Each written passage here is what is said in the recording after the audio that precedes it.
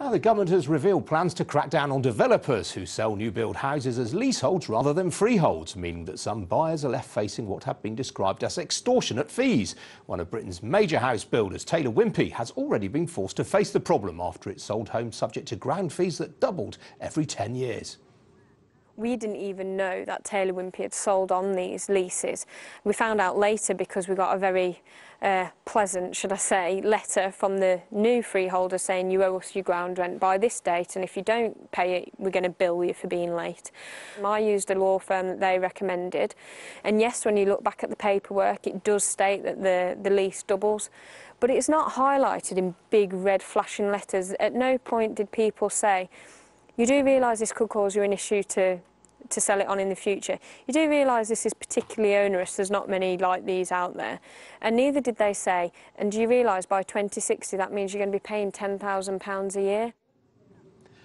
Well, Taylor Wimpey, which is just one of the house builders who sold leasehold properties, released a statement today saying that it has already stopped the practice. It told us, we have also introduced a scheme to help Taylor Wimpey customers who bought homes from us with a 10-year doubling ground rent clause, the firm said. We are working hard with freeholders to convert our customers' doubling leases at our expense to ones that resolve concerns around how easy it is to sell. Well, the government's proposals are still subject to consultation, but the Community Secretary, Sajid Javid, said it would ensure that houses are sold on fair terms. This is a big step, but we've been very clear. Now, when I've published my white paper on housing, I deliberately called it's about fixing that broken market.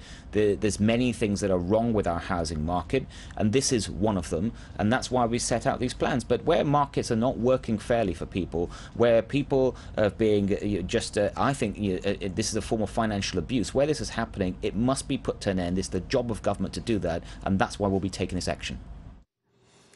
Well, I'm joined from Liverpool by the Labour MP and member of the all-party parliamentary group on leasehold reform, Justin Madders. So, Justin, this is great news for people going forward, but what about the hundreds of thousands of people who are stuck on these onerous leasehold terms already?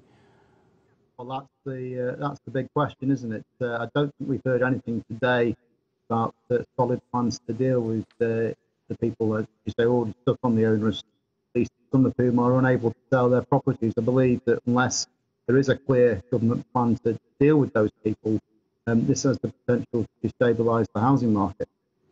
Now, we've just been quoting the statement from Taylor Wimpey. They obviously saw the writing on the wall and suspended selling these sort of properties on this terms a while ago. Are there other house builders out there who are still doing it? Yes, there's some in my constituency still building on a leasehold basis, and when I've questioned them, they haven't come back with anything I consider to be a satisfactory answer. But if the government intervene and stop that happening moving forward, that's great. But as you say at the start of the piece, what is going to happen to those people who are already stuck on these onerous leases? We need a proper plan from government to deal with those abuses that have already entered the system.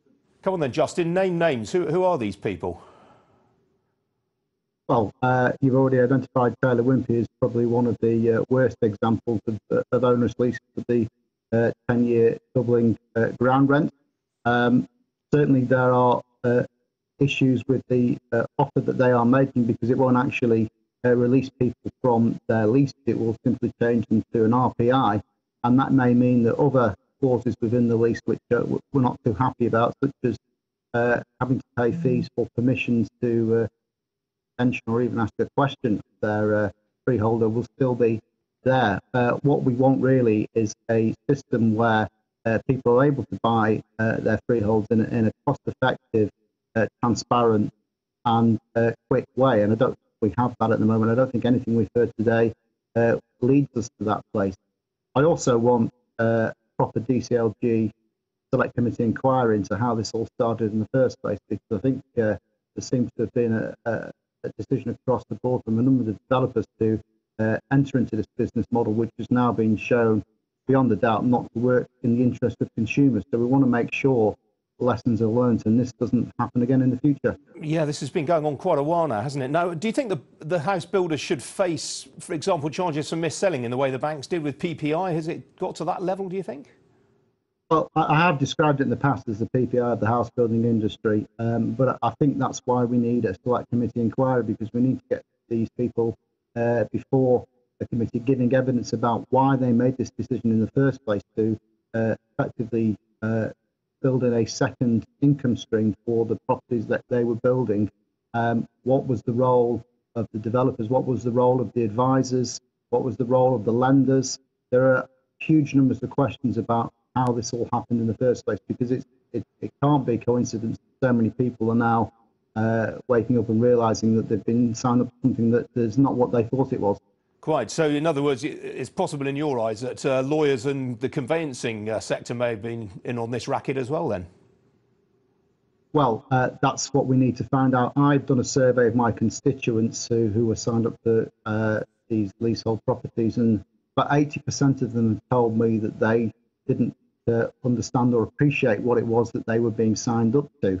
And I've seen some of the leases myself. They're very difficult documents to understand. I don't think the advice that was given in some instances was clear enough about the implications of that. You've also got to look at where lenders have got involved. Did they actually know that they were lending money on properties that would potentially become unsellable within a few decades? That again is a big question that needs answering. All right, Justin Matters, we've got to leave it there. Appreciate you joining me. Thank you.